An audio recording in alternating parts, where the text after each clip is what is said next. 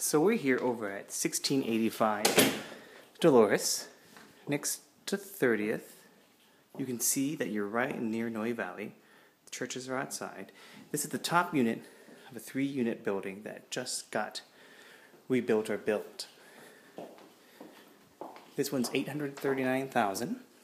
You've got one bathroom out here, closet, linen closet,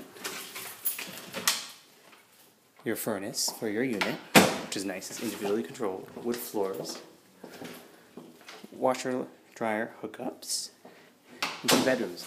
This, I presume, will be the master room. It's got some nice windows. There's a common yard down below, which you'll see there.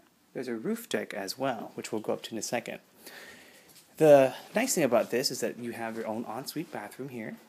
Some nice closet areas. You got your bathroom. It's not the biggest, but it's still pretty nice.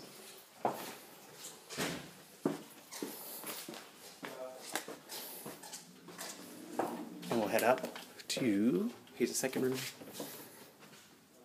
It's an alright room. Not big, not small. Nice view.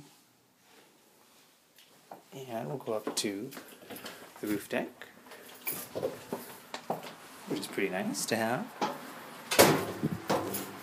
They've just recorded the CC&Rs. It's going to be about $300 a month for HOAs. It's a brand new building, and I'm led to believe that this is teak. It's nice. It's just beautiful. Even if it weren't rainy, it'd be even nicer. But you're right here. Great location, right near the J, the 280 and the 101. $839,000, 3 units.